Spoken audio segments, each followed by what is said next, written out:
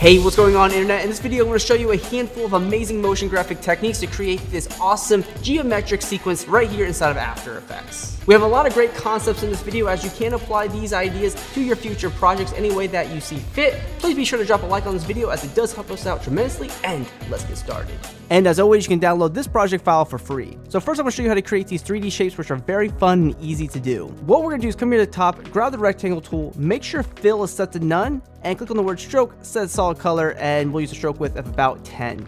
And all we're going to do is draw out a rectangle or any shape that you wish to create in 3D. So once you have your shape here, make it a 3D layer and go to Edit, Duplicate. Grab one of the layers and hit P on the keyboard for position and set the Z position to about 40. And just to show you that, we'll put this object in 3D space. Then what I want to do is do another duplicate here, then hit R on my keyboard for rotation, set the Y rotation to about 90 degrees. And then I'm going to open up shape layer, go to the contents, go to rectangle 1, go to rectangle path, and then I'm going to go to my active camera drop down and set this to top.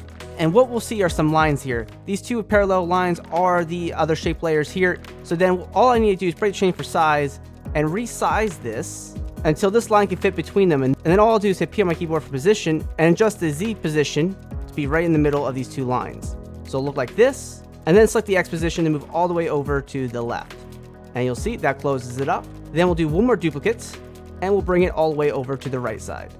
And now we'll have this rectangle here. Now if I go back to my active camera. All right, so now that our 3D rectangle is done, all we need to do is go to Layer, New Camera, click OK, and then go to Layer, New Null Object. And just parent the camera to the null object by pick whipping. And you can hit R on keyboard for rotation. Make sure the null object is a 3D layer. And Alt-click stopwatch for, say, Y rotation. You can do a time *5. You can copy the expression. And then Alt-click stopwatch for Z rotation and paste that in there as well. And now if I scrub through this, you'll see that I have this perfect 3D shape and it looks pretty cool. So then what I can do is grab all the layers, go to Layer, Pre-compose, we'll call it 3D, click OK. And then what I can do is take this layer, move it around my composition, go to Edit, Duplicate, move it around randomly, and do this a few times to create some copies. And I can just move this layer forward in time to offset its rotation. And I can also hit S on my keyboard for scale and scale this down and change up the scale by a little bit for each of these shapes. And feel free to create as many duplicates as you want, because when you stack all this together, you can put together a really cool composition. Before we move further into the video, creating animations and edits from scratch can be absolutely time consuming. That's why we've developed over 20,000 templates for Adobe After Effects and Premiere Pro. With our Motion Duck extension, you can preview and apply templates with the click of a button. Then you can easily edit everything within the template to fit your project. So instead of spending hours on something that can take minutes, be sure to check out our templates with the link in the description below. You can also download our free 100 template pack as well. And now back to the video. So moving forward, I want to create some more shapes like these circles here, which have quite a bit of animation to it, so there's not just a simple circle. To create a circle, we'll grab the ellipse tool here at the top and hold down Shift on your keyboard to draw out a perfect circle. Then we'll open up our ellipse, go to Transform Ellipse 1. We'll add a keyframe for scale. Move that keyframe forward in time by almost a second. Set the scale down to 0%. And then move forward to almost halfway through and set the scale up to, like, say 140. And this will create an overshoot animation. And to smooth it out, grab the last keyframe, hit F9. Grab the first keyframe, hit F9, make them easy keyframes. However, we want to keep this animating and not just static as time goes on. So we'll go to that last keyframe, go to ellipse path, add a keyframe for size, move forward in time to almost 2 seconds, and let's go ahead and scale this up by a little bit. Then Alt-click the stopwatch and type in loop out with a capital O, open parenthesis with quotations ping pong. Make sure your expression looks just like mine. And now this will continue to pulsate throughout the rest of your life. So that's cool. And then to add some more animation, what we can do is hit P on keyboard for position, Alt-click the stopwatch for that, and type in wiggle, open parenthesis, maybe a 0.5 comma 50, close parenthesis, just like this.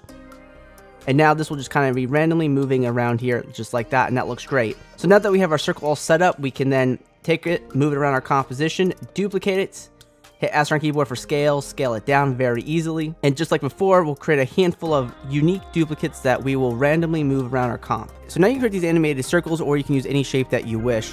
Alright, now I'm going to show you how to create these very simple lines that you see just randomly animating in here that's coming and going. It looks really awesome. So to create a line, grab the pen tool, and click a point, hold down shift and click and add another point just like this, and this will add a nice straight line. What we want to do is open this up, go to add and add trim paths. We can then open up trim paths, come here to the end, add a keyframe for that, move it forward in time maybe by like a half a second, and then set the end to 0%. So this will animate the line in, and then right at that last keyframe there, add a keyframe for start, move forward to a second, and set this up to 100%, and this will animate the line out. And you grab all the keyframes, hit F9 to make them easy ease. And now for our line ready to go, what I want to do is go to Layer, Pre-Compose, click OK. We'll call it Line, click OK.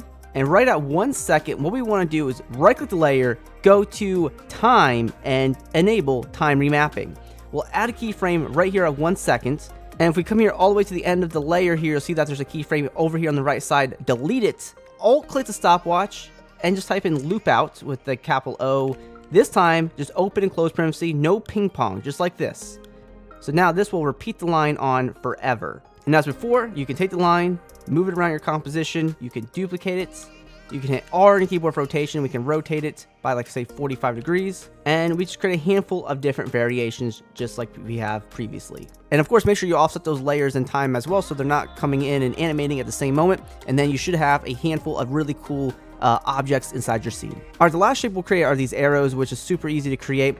We'll come here, grab the pen tool, and we'll turn on the title action states by clicking on the crosshair. And with no layers selected, I'll go ahead and add a point at the top of the crosshair, add a point on the left side of the crosshair, and a point at the bottom side of the crosshair. I can adjust the stroke width here at the top, and there you have it. And then we can open up our shape layer, go to add, and add a repeater. Open this up, go to the transform repeater one, and adjust the X position. Feel free to animate this however you see fit, but as before, I have another object in here that I can rotate and move randomly around my comp and duplicate it a handful of different times. Alright, so now we have a lot of different shapes in here. So how can we take these shapes and make it a little bit more interesting, have this sort of scrolling background where it's repeating on forever, and maybe also change a few colors to, brand it a little bit. So what I'll do is grab all of our layers, and I'll go to Layer, Pre-Compose, and we'll call it Shapes All, click OK. And to create this scrolling motion, it's very easy. All you do is go to Effect, Stylize, and you grab Motion Tile, which is one of my favorite effects because it allows you to easily add a keyframe for tile center, move forward in your timeline, and just increase the Y value or the X value. And this will repeat the animation on forever. So you see, and as we animate through our scene, you'll see that the shapes are just simply being repeated, and it's as if we added a lot more shapes than we actually did. So it's a really cool effect to use here. Now, a quick way to change the colors of the shapes is very easy. All you need to do is go into our shapes again, and you can change the colors here at the top, or you can go to Effect, Generate, grab Fill, and then just change the color to whatever you want. And then you can quickly just copy that fill effect and just paste it to a handful of other layers, and feel free to just change the colors that way. It's a very simple way to do it. And then feel free to variate the colors as you see fit to create a really interesting scene here inside of After Effects. As always, if you're new to our YouTube channel, be sure to hit that subscribe button as we post multiple post-production tutorials every single week, and always be creating.